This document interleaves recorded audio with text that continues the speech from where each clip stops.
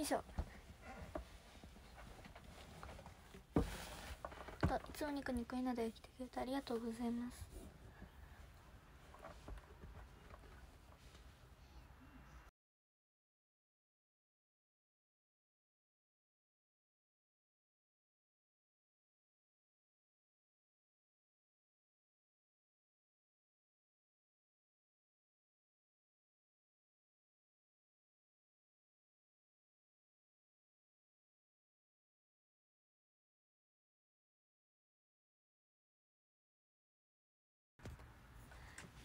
いつもニコニコいなで来てくれてありがとうございま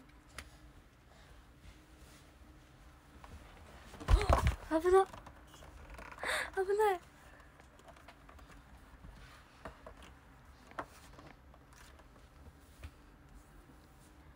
危なかった。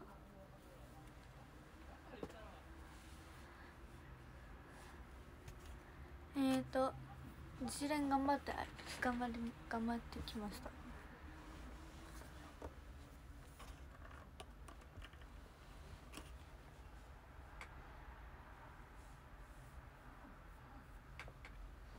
今日は自主練に行ってきました。あ、そう、そう、3月に社服があります。そう、初めてね、そう出演するんですけど、そう最終回でね、まさかの最終回に、ね、出るので緊張です。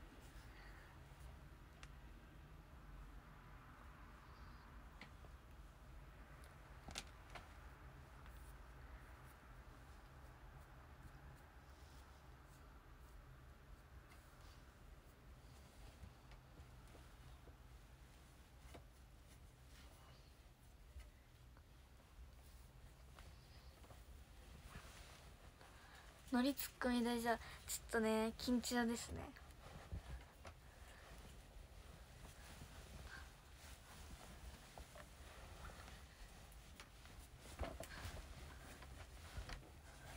そう最終回でね最終回に出させていただくので、とっても嬉しいけど緊張です。でも結構ね人数が多いので楽しみです。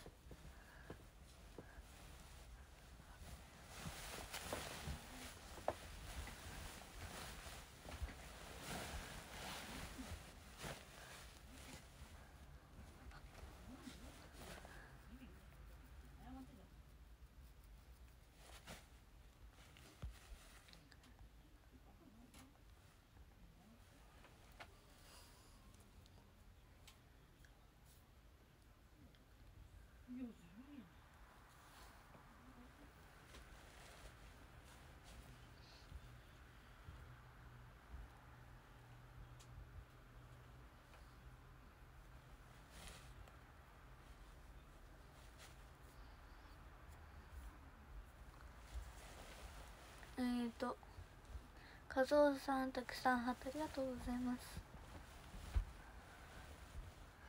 春巻さんもありがとうございます。そうリチャキもね一緒に6期生2人で出れるので嬉しいです。楽しみ。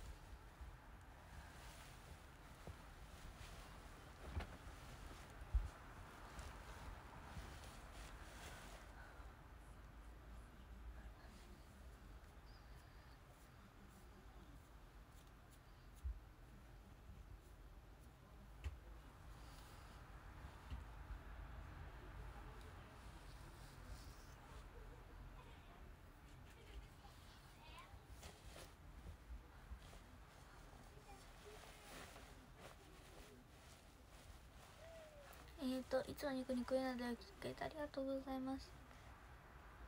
こんばんは。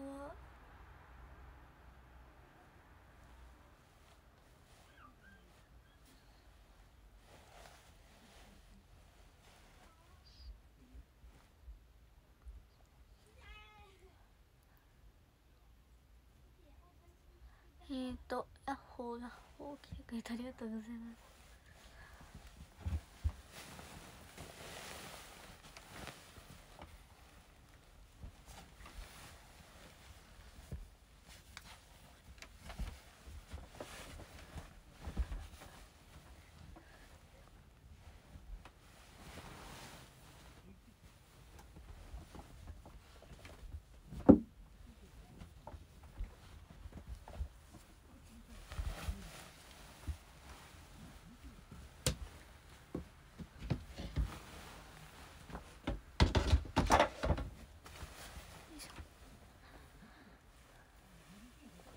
ルモット泣いてモルモット泣いてないよ。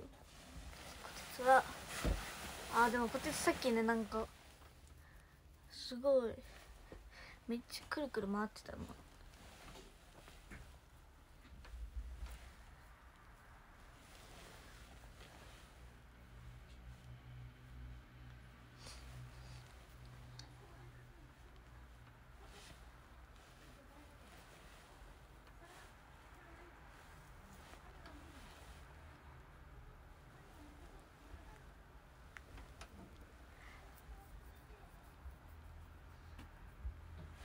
くるくるしてた。なんかあれなんか丸の走るやつだったのね。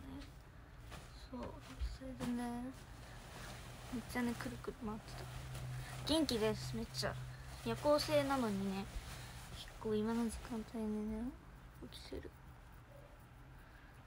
でもはいあれミルクちゃんとくるみちゃんたちはずっと檻の中にいます。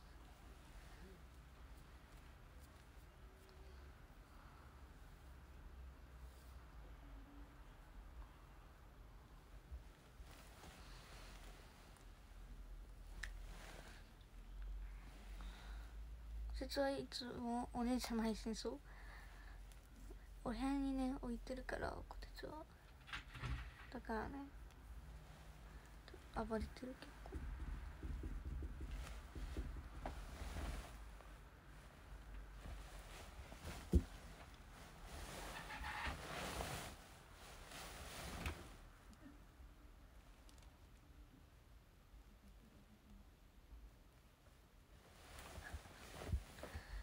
そう明日は学校です。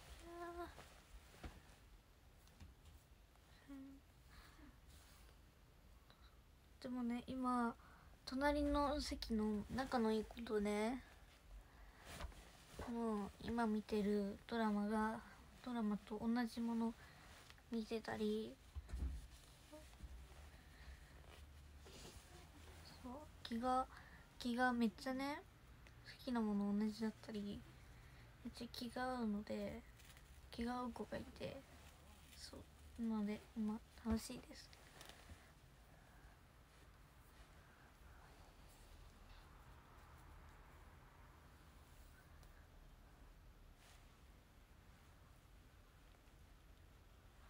でもねその子とはもう中学校で離れ離れになるので卒業式に遊びます。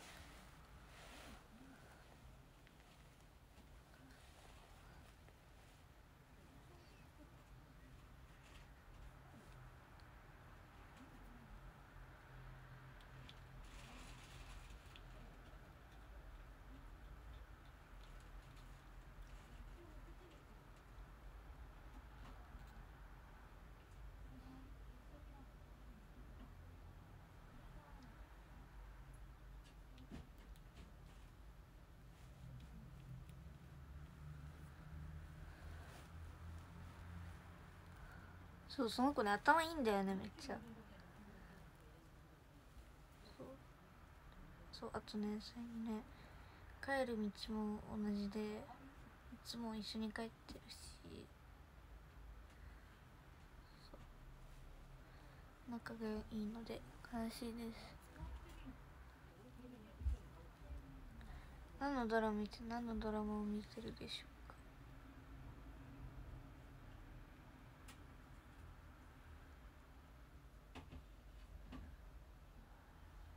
面白いんですよ。面白いっていうかそう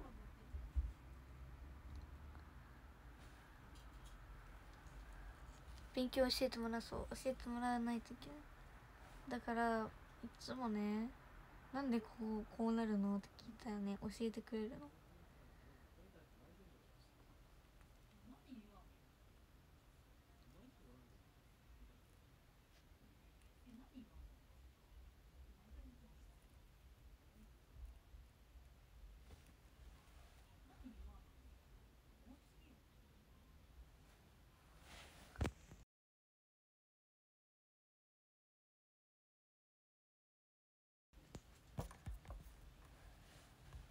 そう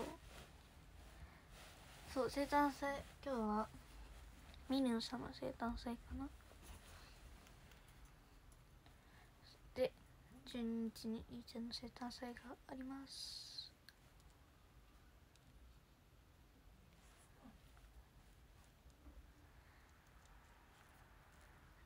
こんばんは、こんばんは。来てくれてありがとうございます。本当に翔平選手のあれ消えた。大谷選手からのグローブ届いたよ。なんだっけ、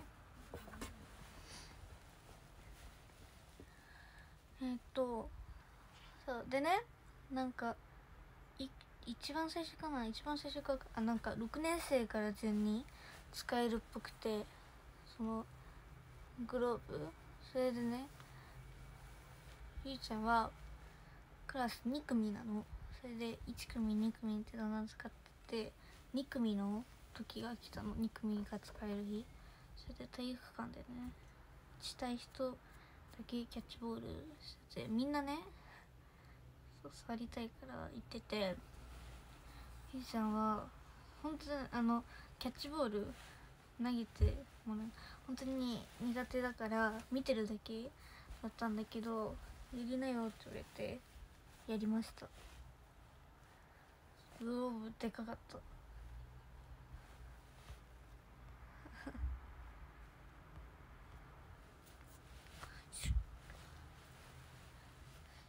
ボール系ね嫌いなんですよ。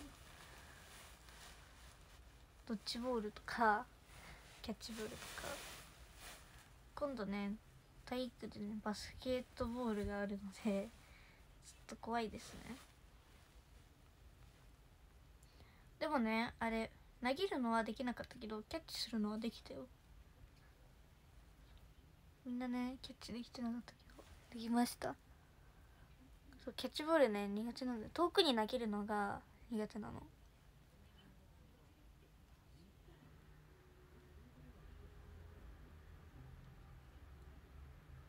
どこかのはるちゃんと同じこと。そうなの。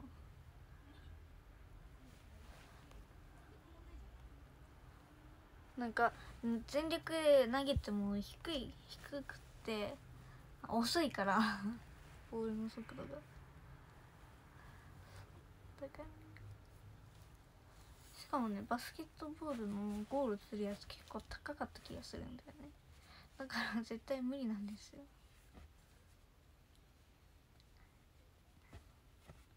これでしょ。バスケットボールね、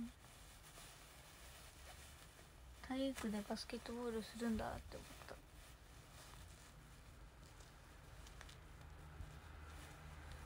前回はねハードルだったの。楽しかった。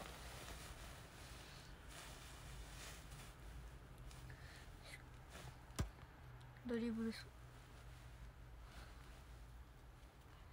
投げるんじゃなくて叩きつける絶対ね、あれパスされても投げれない。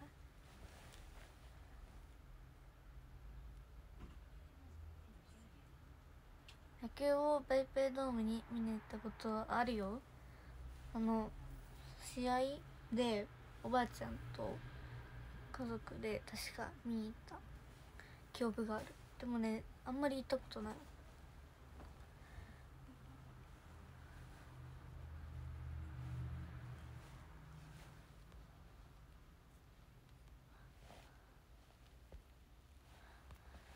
そう、グローブは触りました。みんなね男の子ね野球好きな子がめっちゃ喜んでた。中学校のバスケのリングの高さはそう低いらしいね。なんかさ部活とかあるじゃん、中学校にあったらバスケ部とかあるじゃん。だからね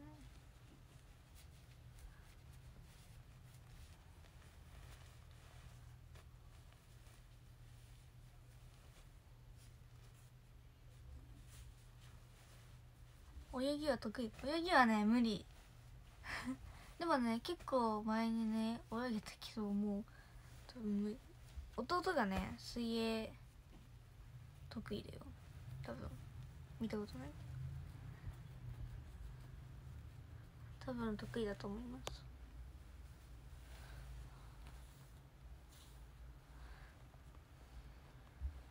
バスケのリングの高さは中学校から高くなる。そうなの？あ、絶対入れないか。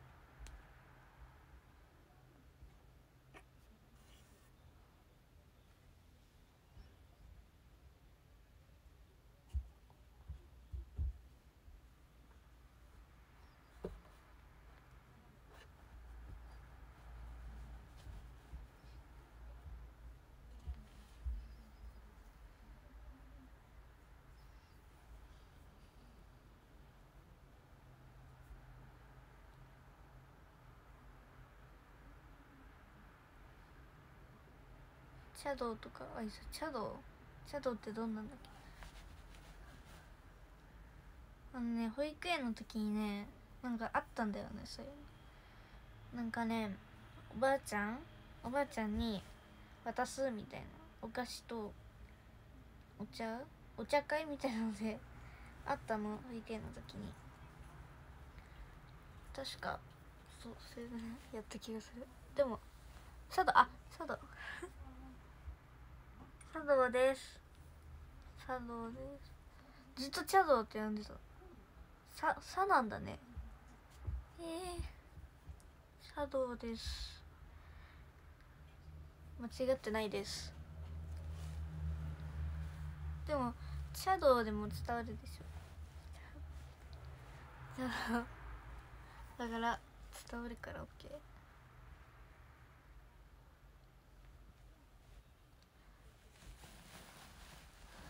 そう和菓子を保育園の時にね和菓子となんか抹茶みたいなのをやってなんかめっちゃねみんなおばあちゃんが来てて、そうそれでこうやって正座して渡すんだよね。面白かった。でね本番は和菓子とかお菓子だったんだけどね、練習してる時にねあれなんか 10C のそうお菓子がね置いてあって、それねみんなね食べれたの。練習だから練習の時に食べれて楽しかった。練習の時みんなね寝る時間にねやってたの。先生たちとね協力してやった。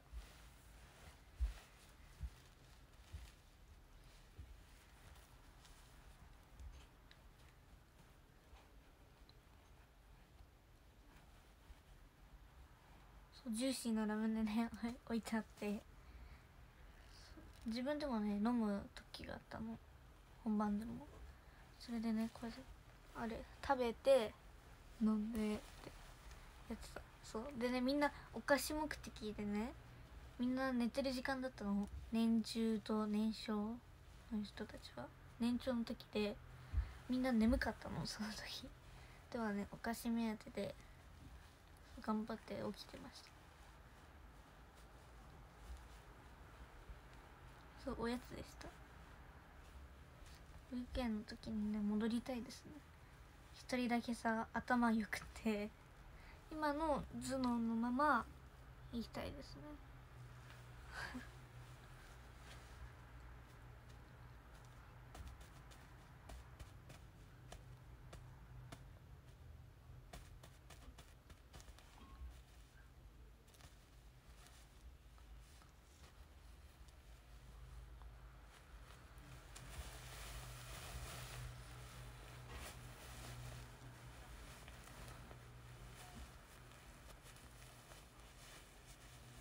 睡眠より食欲。そう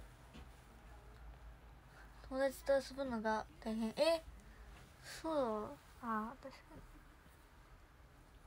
保育園でさいろんなのあったじゃん。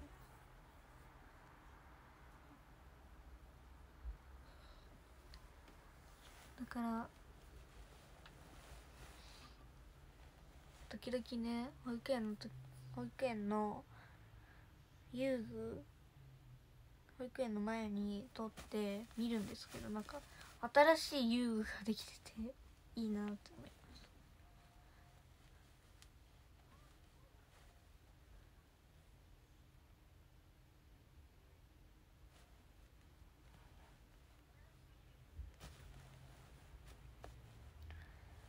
そう運転はなかった気がする。なんか竹馬とかあったり、小さいね、めっちゃちっちゃい兄ちゃんが保育園の時は大きかった。自分から見たら大きかったけど、今見たらちっちゃい滑り台と、あとなんかあったんだよね、砂場とか。あとねボルダリングもねあった。なんかちっちゃいボルダリング。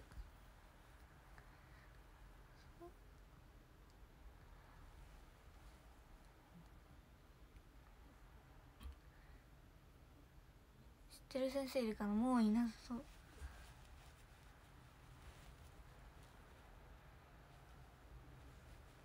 そう、あとねなんか屋上とかにもねたくさん遊具があったり。そう登るやつ。何その絵文字、新しい。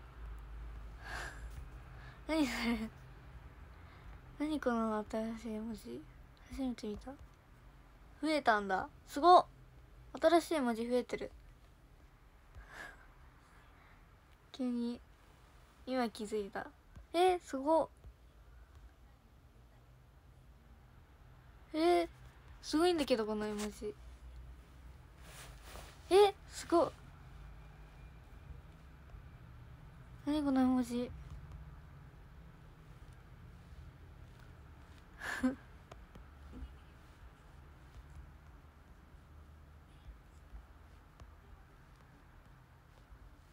増えたんよ。なんかすごいねその絵文字。ちょっといいじゃん、アップデートしてたかな。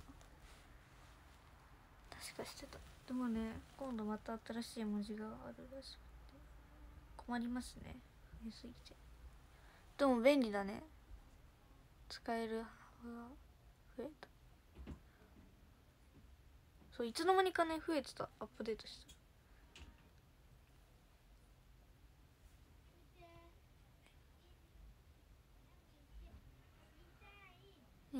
こんにちは、こんにちは。来てくれてありがとうございます。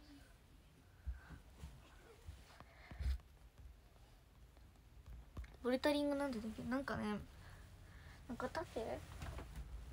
外にあるんだけど、こういうね、ちょっとごめん、縦の上にね、これが12345個ぐらいになってね、そこにこことかにね、登る掴むやつが置いてあって楽しかった。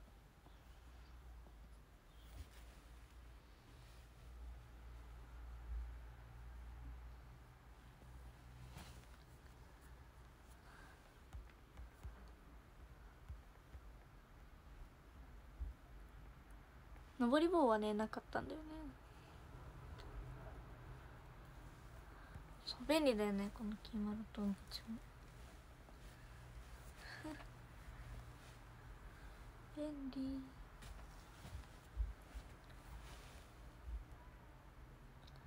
ボルダリングね、あるよね、ボスいいぞの屋上に滑り像と登り像みたいなやつあったよね。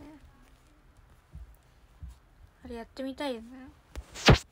じゃあね、一回もやったことない。あれ、あそこの滑り像も滑り像とかも登り像やったことない。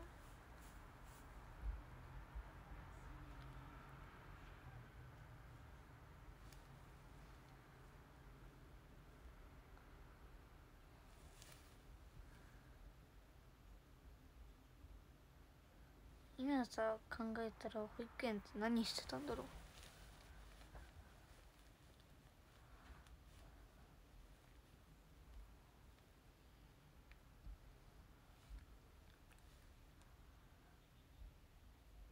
そうボルダリングはそう長いね滑り台もあってね、みんな観光とか初めて福岡来てペイペイドームに来た人何あれってみんな言ってる。いつもね一回も滑ったことない。定番の芋掘り、そう芋掘り遠足した以前したんだよね。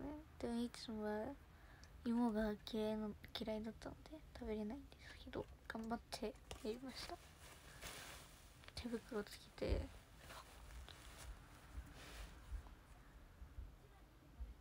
滑りぞ、できるじゃん。130センチいきますね。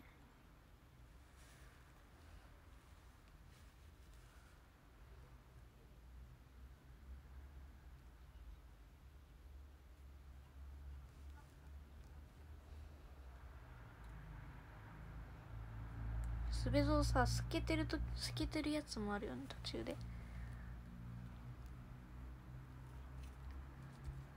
しかもさ見えるじゃん、なんか滑り終わったところでさ、なんかみんな見てるからさ恥ずかしいよ。楽しそうでも。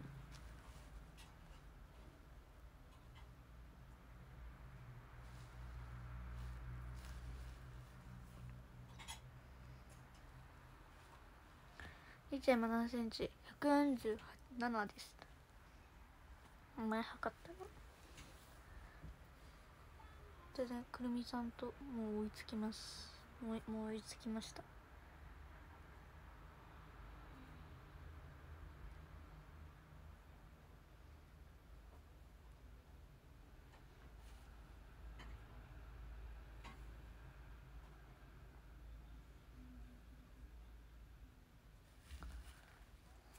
一人でやるの恥ずかしい本当。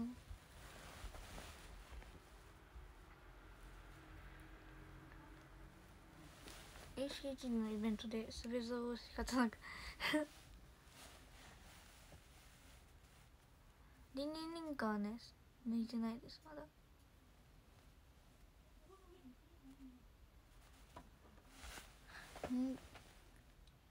リンカは150いってるので多分まだ抜いてない。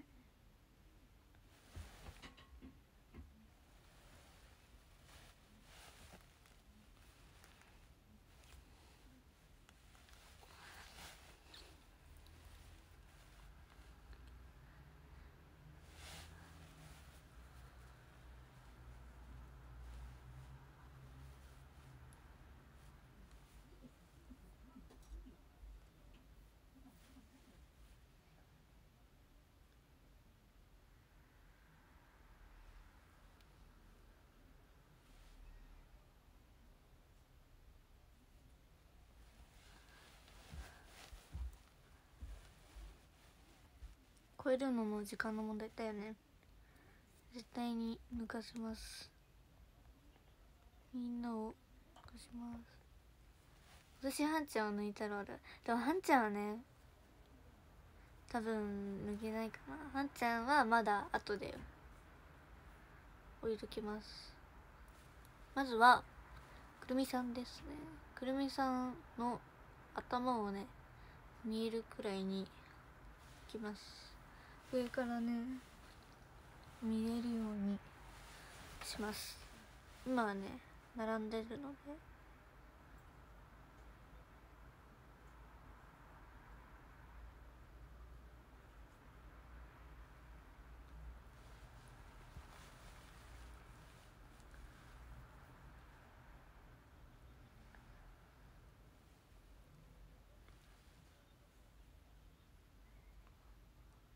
まずはクルタン、そうまずは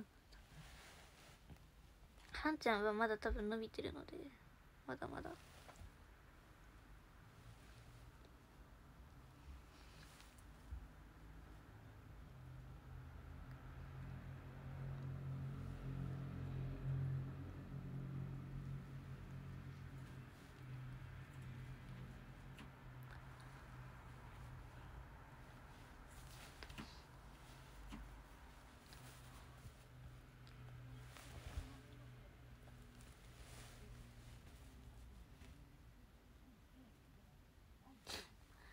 本くるみスカイ6日2人とも148センチになってるプロフィールではね同じくらいです。なのであと1センチ伸びればもう届くってことなので頑張ります。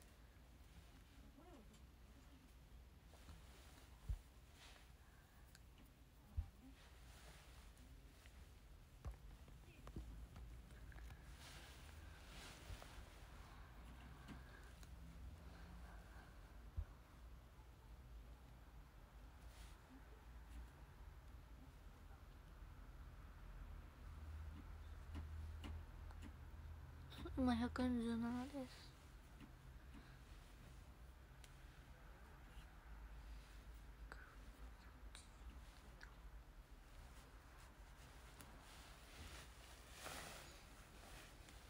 バスケットボールやったら伸びるよ。ほんと嫌だなボール。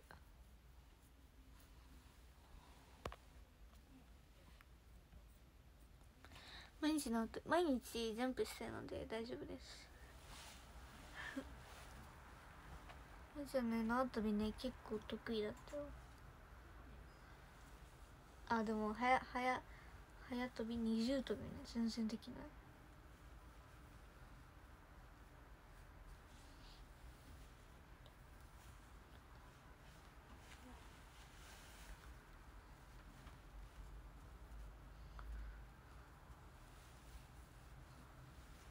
ラスボスはレアちゃん絶対越せないんだよね。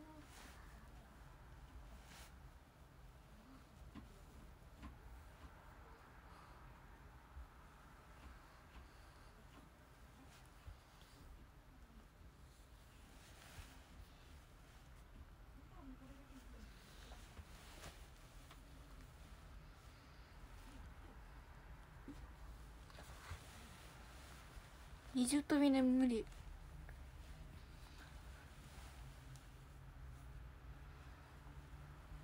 ではね、なんか前跳びと後ろ跳びめっちゃできるよ。170は大きすぎだよね。でもね今日ね自主練してたらななかちゃんに会ったんだけど、ななかちゃんとねもう全然差がなかった。こんくらいあと5センチで伸びたらななかちゃんと同じです。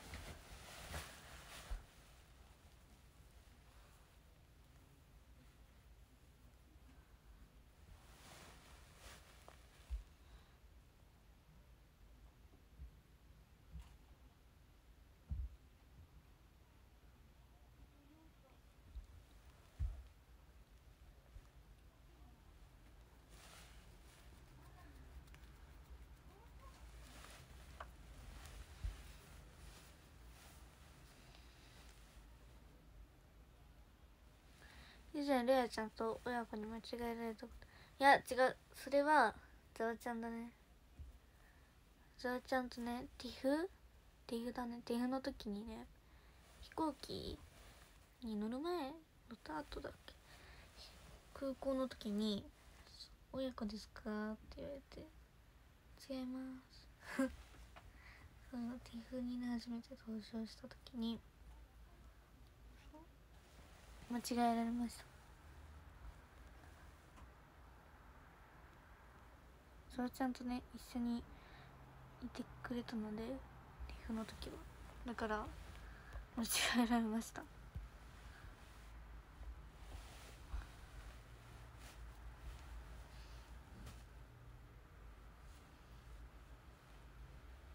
閉めてしまいそう。なぜか親子でした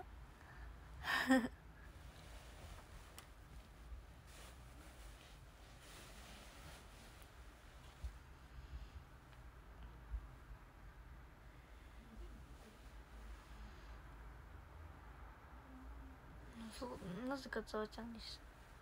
その時いいちゃんはまだ低かったので身長が、だから多分ざわちゃん結構差があったので、ざわちゃんとの背の差こんな感じで歩いてたら言われた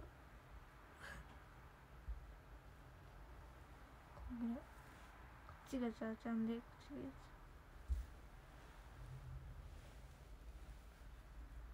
つ、こんな感じです。ザーちゃんもね結構高いから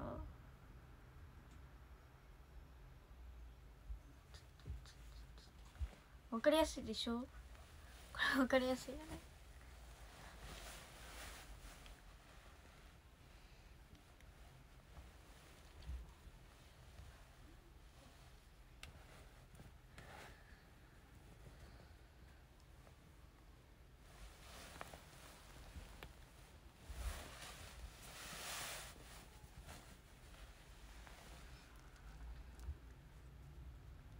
便利だよねこのぬいぐるみ。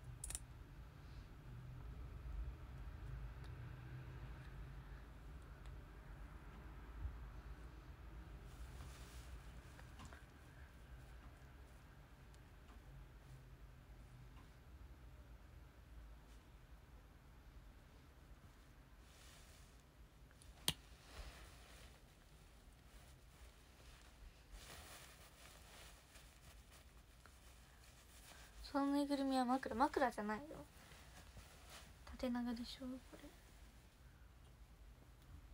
枕じゃなくて普通の人形だね。めっちゃすごいよね。どっちもの普通のやつです。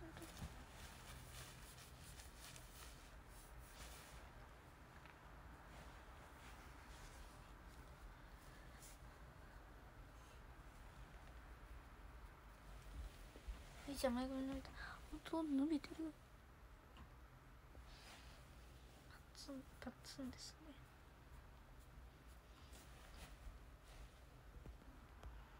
普通の人間です。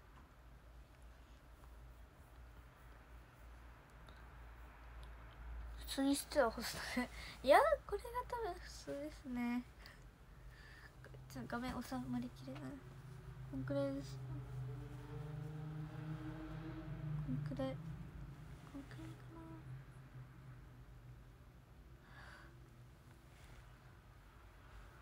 な。あ、見て、普通のサイズに戻った。普通のサイズに戻った。あ、それでは30分経ってたので一旦準備をしたいと思います。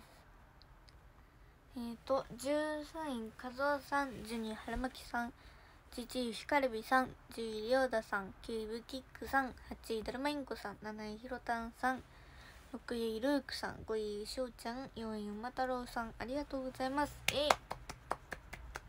そして第3位はぐるぐるぐるぐるぐるぐるっとかん、シャオーターさんです。ありがとうございます。そして第2位はぐるぐるぐるぐるぐるぐるっとかん、S さんです。ありがとうございます。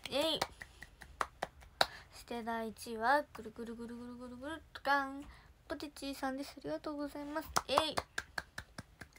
りがとうございます。皆さん今日もたくさん来てくれてありがとうございました。それでは自己紹介をして終わりたいと思います。まだ自己紹介をして終わりたいと思います。はい、ごまりが出たり目がチャンポイント。はい、ユイナだよ。 HKT 最年少小学6年生12歳の石松ユイナです。よろしくお願いします。はい、じゃあそれでは関東して終わってきたいと思います。2811人の方来てくださりありがとうございました。5、4、3、2、1、またね、バイバーイ。